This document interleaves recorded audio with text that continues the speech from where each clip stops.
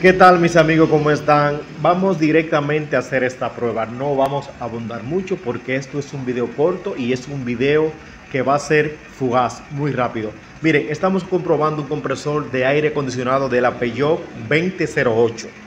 Aquí estamos activando el compresor y está llegando la señal que activa. Aquí se fue la señal. Mi amigo está arriba en el vehículo, está apagando y prendiendo el aire acondicionado. Aquí mi amigo volvió a encender el aire acondicionado y vemos que está llegando el voltaje que activa el compresor, o sea, la válvula del compresor. Lo que nos está diciendo es que la corriente está llegando perfectamente, pero el compresor no está activando. Quiero recordarle que este compresor usa una válvula reguladora del paso del gas refrigerante y en este caso lo que está averiado es la válvula reguladora del paso del líquido refrigerante. Este compresor, al usar esta válvula, tenemos que tener pendiente antes de nosotros asegurar que el compresor está averiado mecánicamente. Debemos comprobar la válvula.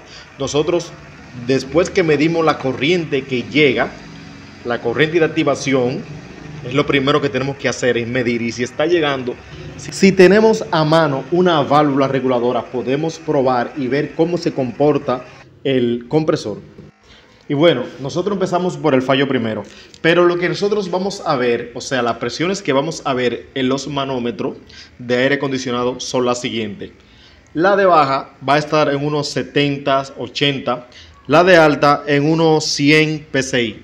Eso nos está indicando que el compresor no está bombeando.